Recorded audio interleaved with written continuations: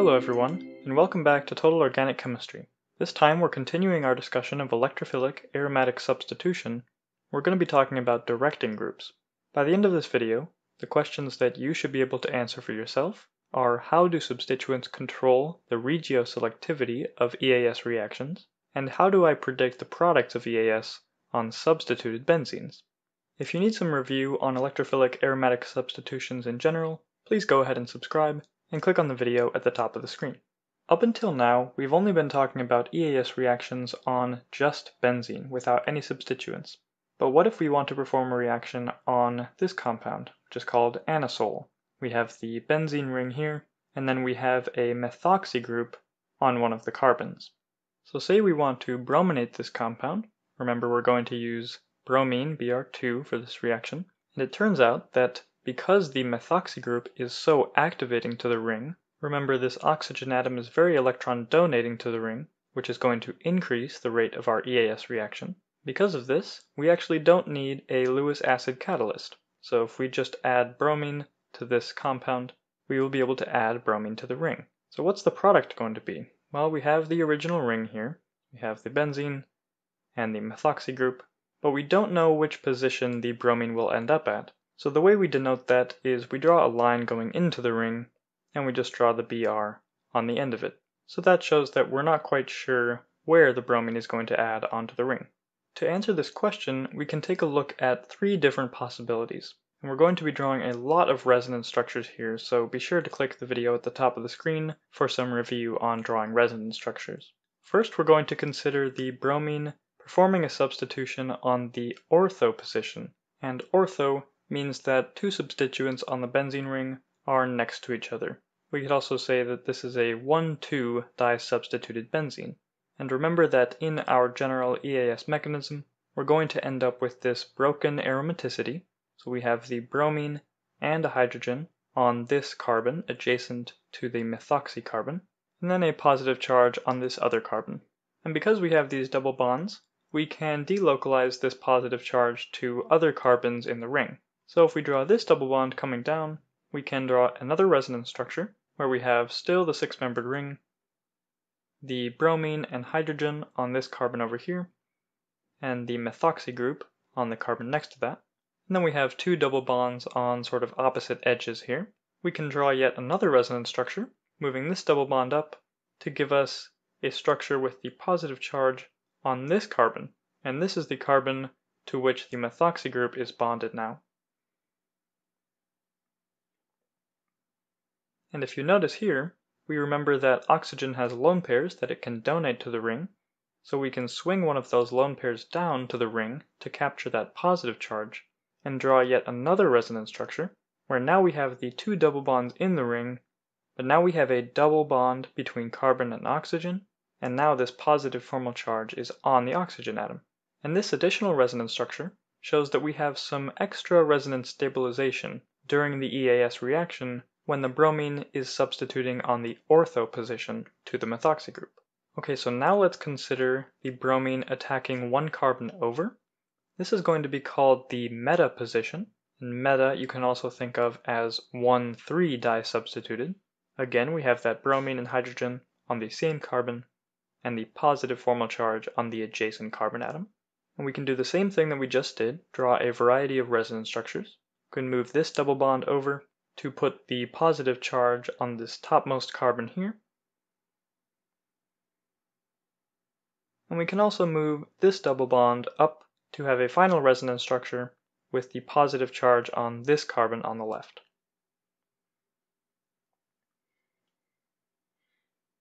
You might notice that here we've run out of options. So in this case, there is no configuration that allows the oxygen to donate its lone pair to the ring. So for the meta substitution, we have no added stabilization due to resonance. Our last option now is what's called para substitution, and para means that the bromine will be opposite the methoxy group. So this is also known as 1,4 disubstituted benzenes. In this case, we will have the positive charge on this carbon, and we can again form a resonance structure by moving this double bond up, allowing the positive charge to be on this carbon again. And just like we had with the ortho substitution, This positive charge is on the carbon adjacent to the oxygen, so we can bring that lone pair down from the oxygen to give us an additional resonance structure with the positive formal charge on the oxygen atom. And if we want, we could also go back to this second resonance structure and draw one of these double bonds in the ring, coming up to delocalize that positive charge some more, giving us one final structure with the positive charge on the bottommost carbon. So again, we have some extra stabilization due to resonance for this intermediate. What this ends up meaning is that electron donating substituents, like this methoxy group, are what we call ortho para directors. This means that electrophilic aromatic substitution reactions will favor the ortho and para products, whereas the meta product or the 1,3 product will not be observed as much. Now let's move on to a different substituent. What if we look at nitrobenzene, where we have this nitro group? In this case, remember that nitro is very electron withdrawing and very deactivating to EAS reactions. So if we want to brominate this ring, we're going to have to use Br2 as usual. We're also going to need this Lewis acid because the ring is so deactivated. Just like before, this will give us a substituted nitrobenzene, where we have still the nitro group in the same position, and again I'll just draw this big line through the ring to show that the bromine atom can be on any of these carbons. Again, let's draw some different resonance structures to determine which of the ortho, meta, or para substituents will be favored. First, we can consider the ortho product. So again, that's going to be the bromine and hydrogen on this carbon adjacent to the carbon with the nitro group. We have this positive charge on the bottom carbon here, and we can move this double bond over to that positive charge to draw an additional resonance structure where that positive charge is now on this carbon, and we have two double bonds opposite each other.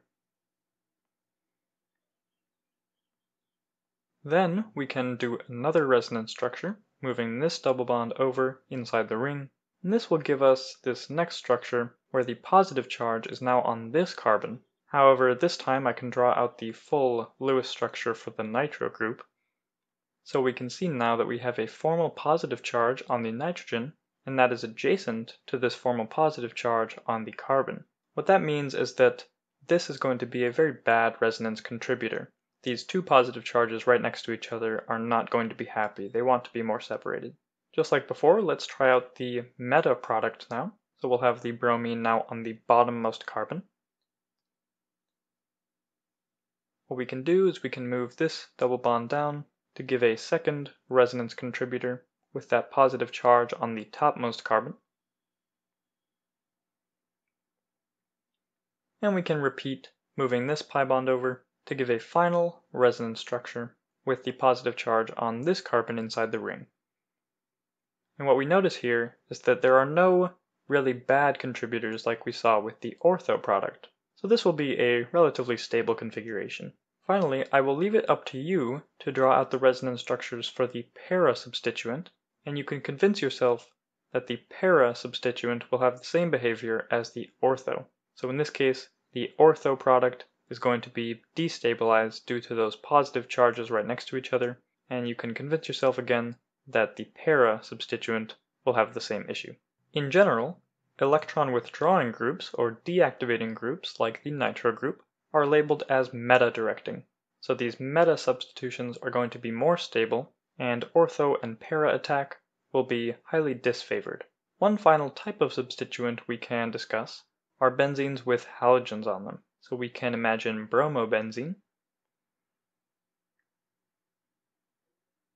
And in this case, let's perform an aromatic nitration, where we have, remember, nitric acid and concentrated sulfuric acid. And just as before, this will give us the substituted bromobenzene, where we have the nitro group on some unspecified carbon in the ring.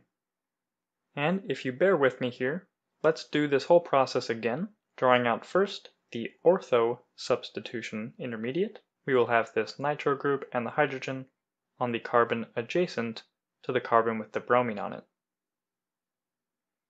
As usual, we can swing down this pi bond to move the positive charge to this upper left carbon.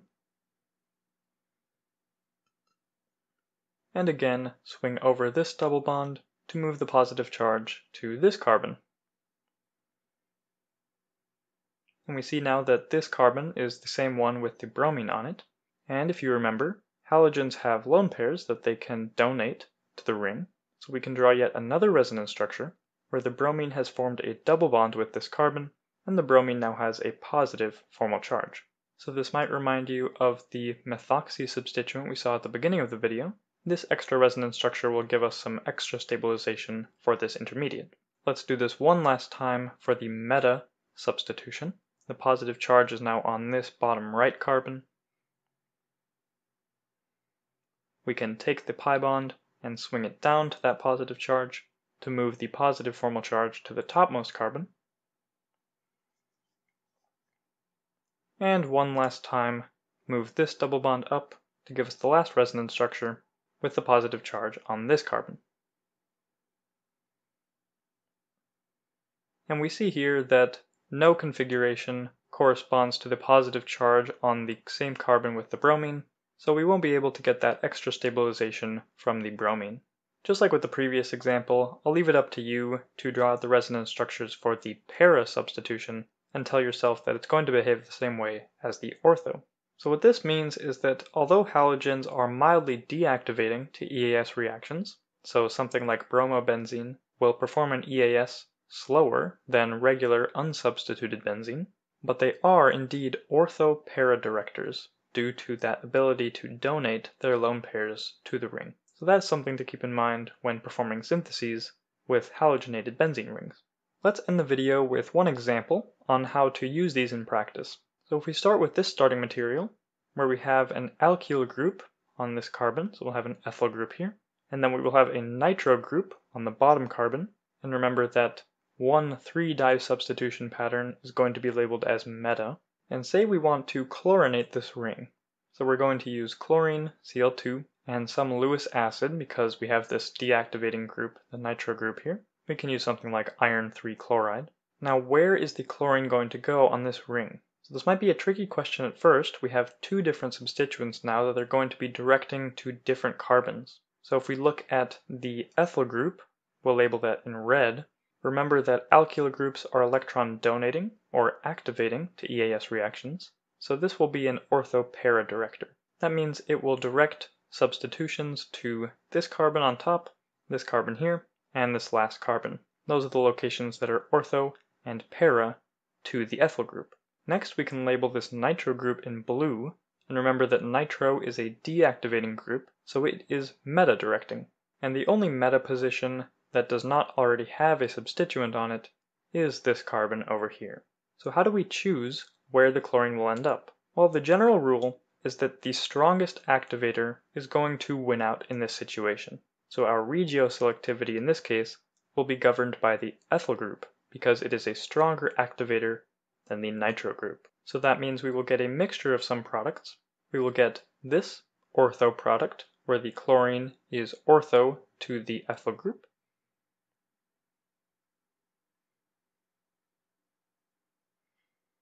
We will also get some of the para product, where the chlorine is para to the ethyl group.